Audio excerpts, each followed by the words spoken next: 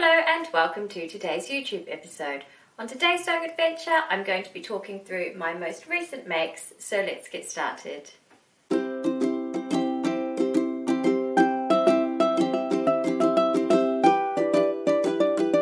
So I thought I would start today's YouTube episode by sharing my most recent make. I made this one just at the weekend and I'm wearing it. So this is the Tilly and the Buttons indigo dress, and it is in this lovely multicolored gingham fabric that I've had in my stash for about 2 years.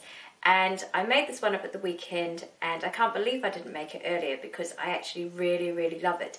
And I have worn it since I've made it. So I wore it the next day. I went to central London to an art gallery and I wore it there, so that was really lovely. So it's good to get it in the wardrobe and then get it into rotation straight away, and I can see that I'm going to be wearing this one an awful lot over the next month or so.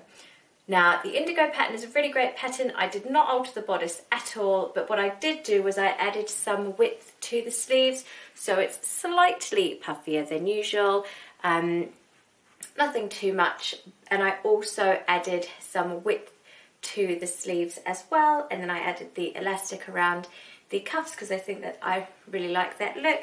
I also added about 10 centimeters to the width of the skirt at the top, and then in the same shape going to the bottom.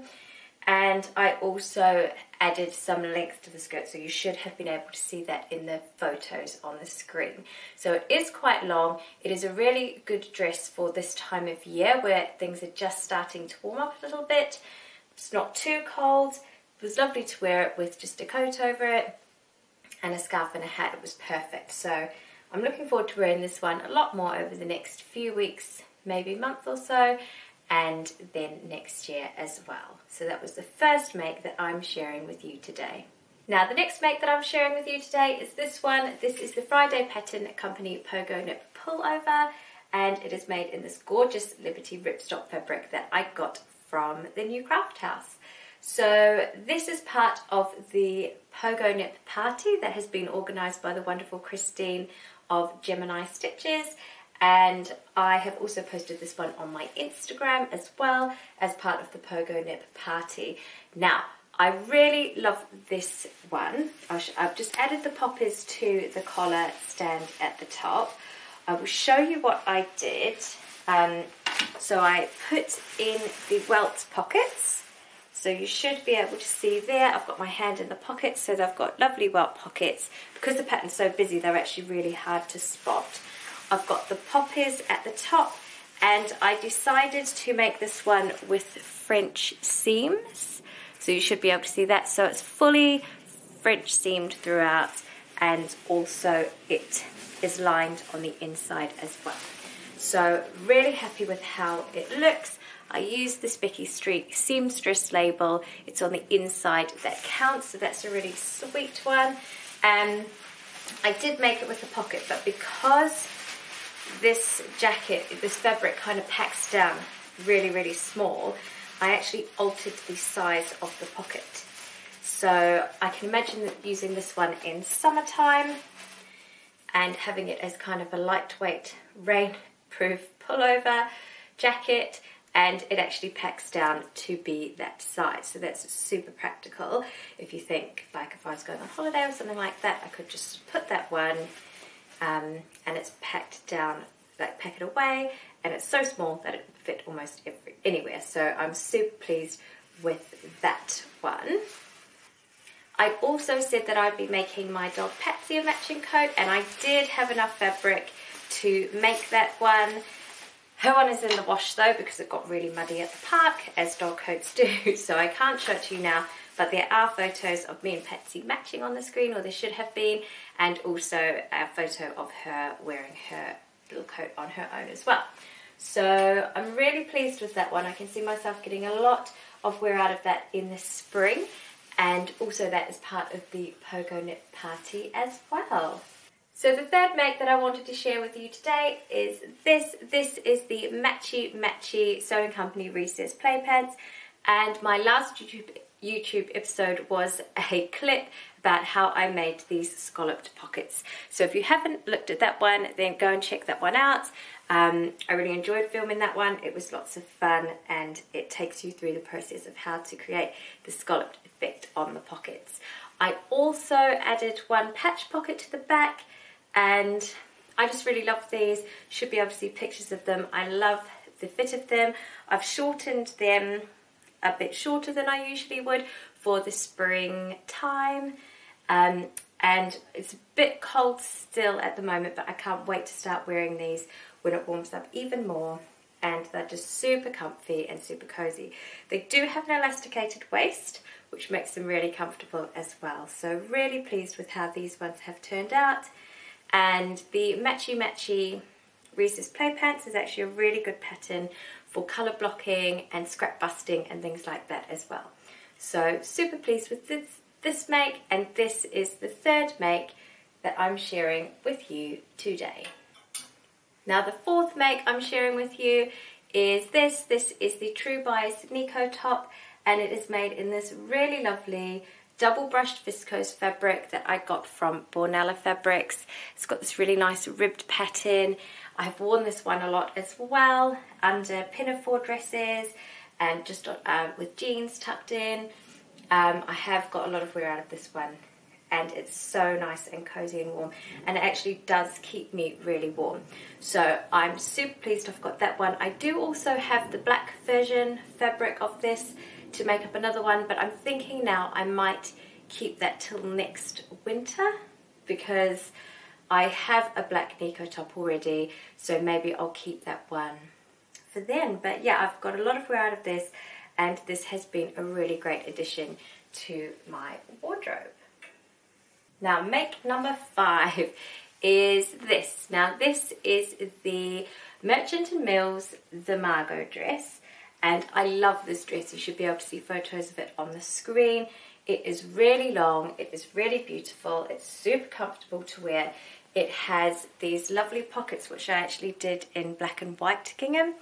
The inside of the pockets, it's got a bib pocket, and it's also got pockets, patch pockets on the back as well. Ooh, there's a bit of fluff. Right, so this one is made out of a needle cord. I thought, well, I did buy black, but it is actually navy, but that's fine because it is really lovely, and I've had quite a lot of compliments about the colour of this one as well. So it's a dark colour, so it is what I wanted. So I've been wearing this one quite a lot too, and I've been really enjoying it. I bought off Etsy these lovely ceramic buttons as well, which I think really add to it. I looked through a lot of buttons from my stash, but I couldn't find anything that I thought matched. But I think that these really suit the style of the dress and the fabric really nicely. So I'm pleased that I went for them. So that is the Margot pattern from Merchant & Mills, and it has been great having that one recently added to my wardrobe. I have worn it quite a lot. Now, the next thing I'm going to share with you is this. This is the ginger jeans, the closet cord ginger jeans, and I did also do a whole YouTube episode on how I made these, particularly the fly construction of these, so, and the waistband construction as well. I went into detail with that. So I'm super pleased with these. To be honest, I haven't actually worn them yet. I'm waiting, I think, for spring, because these are kind of more a lighter weight denim than I'm used to, and I think that these would be better for when it warms up a little bit. I've been wearing my heavier jeans recently. So these are really lovely. I do really like them. It is a recent make. I thought I would share it with you all the same. I put a tag on the back here, Kylie in the machine tag, that says you can't buy this, and then on the inside I've got the little rosy cheeks, be strong, be happy, be you tag. And I was really pleased with how these ones turned out. I enjoyed the process, and if you want to, you can see how I made these on a YouTube clip. I'll put a link to that one in the descriptions box below. So that is another make that I'm sharing with you today. Now just quickly, I thought I would share this. Now I know I've shared the Emmy coat, Paper Cut Patterns Emmy coat with you before. That is not a new make, but I made this fake fur collar, and that was a new make. So I made the fur collar, and I've actually been wearing the jacket with that quite a lot. Obviously, if it's raining or if it's really cold, then I do put the hood on because it stops my head from getting rained on, and it keeps me a little bit warmer. But I have been wearing this fake fur collar quite a lot, and that has been a really good addition for the coat too. So I thought I would share that because although the coat's not a new make, the collar is, and it has actually been a really lovely addition. So anyone who's thinking of making the Emmy coat, I have actually made the hood, the funnel collar, and now this collar, which is just like the normal collar. And it's really, really a good thing to have a choice of collars because it means that you can kind of mix and match it with what you're wearing, and also depending on the weather too. So if you are thinking of making the Emmy jacket, then that is a really good kind of thing to consider, is that you can, obviously with these poppers, I can just pop this collar off, and then, you know, I wouldn't even have to have a collar or a hood. I could just have it on its own. But that's a really good thing to consider if you are thinking of making this pattern. But I've really enjoyed wearing this lovely fake fur collar. Now the last thing I'm going to share with you today is this. It is, now this has been, I've been working on this since August last year, so this one has taken me quite a while, and I have spoken about it on my YouTube channel before, so if you've watched a few of my episodes then you might be familiar with this one. This one is one of my Aurifil Thread challenges. So this was the February challenge. The February challenge was upcycle. So what I did was I bought this denim jacket. I didn't make the denim jacket. I bought it on eBay, and everywhere you see a patch was a great big hole with frayed kind of denim strands running through it. So I'll pop a picture of that up so you can see what it looked like before. And what I did was I used these lovely Liberty cottons, a combination of 4 different types, and I patched. I did English paper piecing, and I patched every single hole up. And what I really like about this is I've used the different size pieces. So I bought when I bought the hexagons as templates, and I bought a range of different sizes. So you can see that some of them are a bit bigger, some of them are smaller. These are the smallest ones down here, just those 2. But that is what I did. And what I also did as well, because obviously the patches had to be patched in the middle, I kind of made a feature of that too.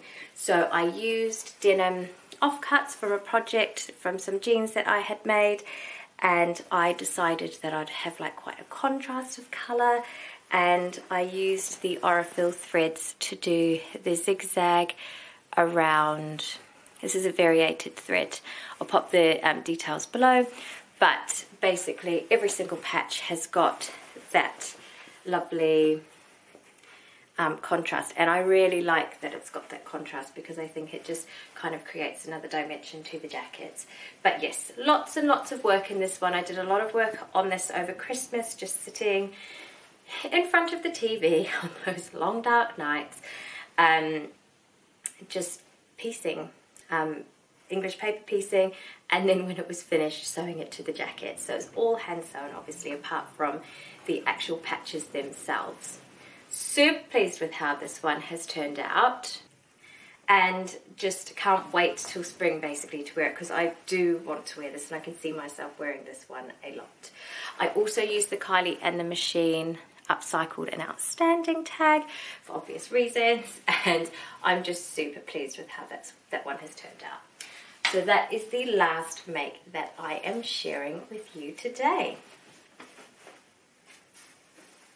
So that is it for today's YouTube episode. I really hope you enjoyed it.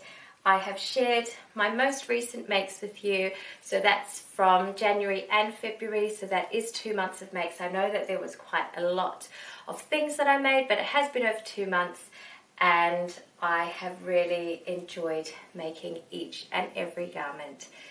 over those 2 months.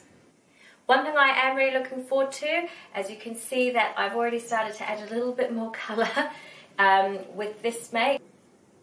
And I'm really looking forward to adding more colour as we get into spring. Obviously this make is a bit more colourful, and I do have some plans for some really lovely things coming up as we move into spring and summer. And I've got some really lovely fabrics in my stash, I've mentioned that before, and I can't wait to start sewing some of them up and making some items out of that as well.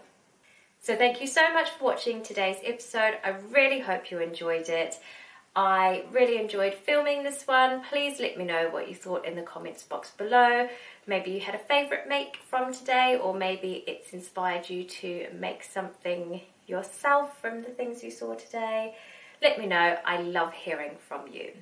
Also, if you could like this clip, I would really appreciate that, and if you could subscribe to the YouTube channel, then that would be wonderful. I'm very close to 3,000 subscribers, which is really mind-blowing to me, so thank you so much if you have already subscribed, and if you're thinking about doing it, then you can click the subscribe button. It is free, and it means that you will be notified when I release my next clips. Thank you again for watching. I really hope you enjoyed it. I hope you have a wonderful day, afternoon, evening, whatever time it is for you, and I'll see you here again soon.